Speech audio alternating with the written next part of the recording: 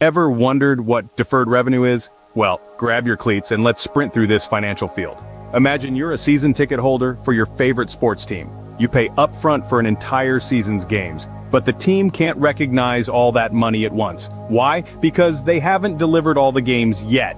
They owe you a season of entertainment.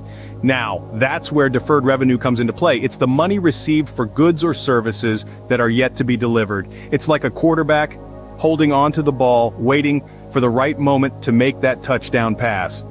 For the team, your ticket money sits as deferred revenue on the balance sheet until each game is played. So next time you're at a game, remember, you're part of the bigger financial play. Deferred revenue, it's not just business, it's the game behind the game.